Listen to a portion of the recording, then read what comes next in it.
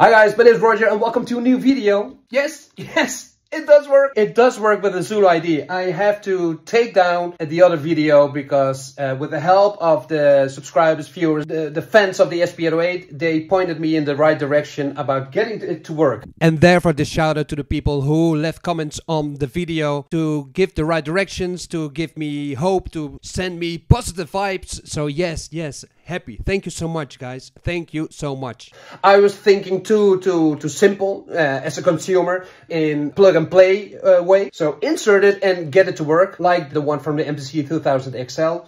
That one works immediately, but this one you have to configure. You have to configure the SD card, and I will show you how it works in this video. I will create a file that you can download, that you can install on your SD card, and then your SP-808 should work also, because it works so you can play with your SP-808 without having that whining zip drive noise.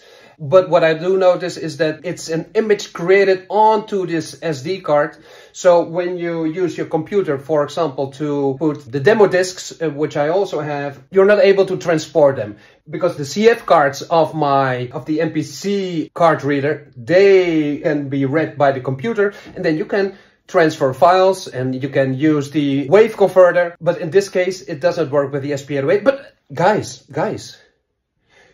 you can continue using your SP-808. So let's take a look how it looks like. Okay, so here we go. So we got over here the SP-808. It's connected, the ZuluIDE. It's connected the right way with the normal IDE and a power cable. So the SD card is now not inserted. Okay, when I turn it on,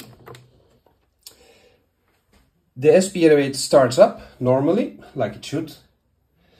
You see over here, light blinking 5 times. It means there is no card detected. And now I'm in the effects mode, so I can use the effects of the SP-808. This one is connected and the card is not inserted. So let me insert the card. Now it's blinking 3 times. The thing is, it's not starting right now, so I will restart my SP. Now you saw 1 time blinking, which means that there's a card and that there is an image detected. So at this moment, my SP has started. I will do it again. And then you can see the screen over here. So I turn it on.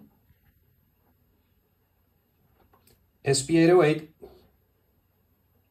Emacs Studio,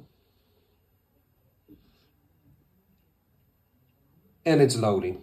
It's starting up. It's starting up. So if I press sample, then you can see over here, I still got 24 minutes left, 31 seconds. Let me do this. I start sampling. It's sampling now. I stop sampling.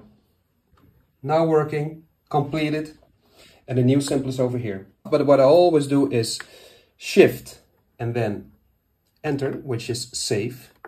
Then it says override all. I say yes, enter. Are you sure? Yes, I am. It's now saving. Completed. So I'll turn it off. I will turn it on again. It's restarting. And now it should start with the 5 samples.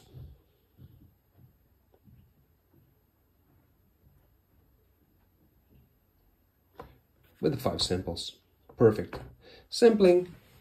How many minutes left? 24, 23. Perfect. So it's all based on a zip drive of 100 MB. But which is fine. It does work. It does work. Let's go to the computer now to check out the file of the SD card.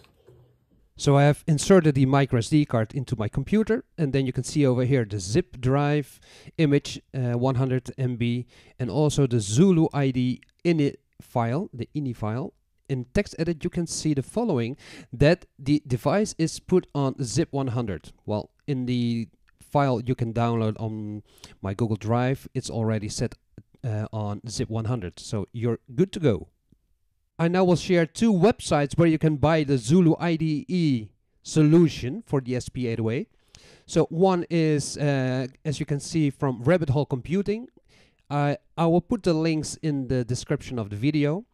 This one is $120 US, and the other one is, yes, from SamplerZone, and it's now $149.95. Why is this more expensive? Well, because of they sell also, they include the mounting tray and the 64GB microSD card, which is not necessary at all, because with a microSD card from 1GB you're already good to go. But okay, this one has also an image for 650 MB image, and it comes with the Molex power adapter, which was not included when I bought my unit. As you can see, there's an eject button also over there, which is very nice. So that's the reason why this one is $150. So okay, let me finish this video, because otherwise it will take too long. Amazing, guys, it works. It works. You can buy it. You can buy it, and it will work. It will work. So yes, back on videos. Nice to have you here again. If you like the videos, yeah, please subscribe, touch the bell, those kind of things. I don't like to promote it, but anyway, it's nice. It's nice to do this. So what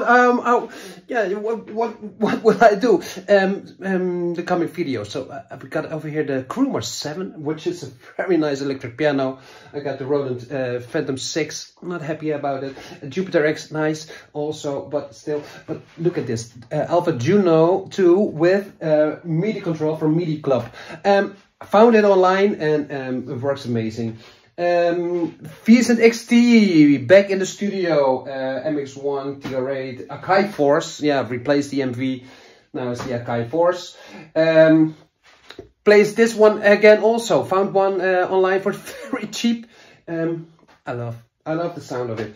And then GP8000 and the V-synth new in the studio. My God. Kill myself.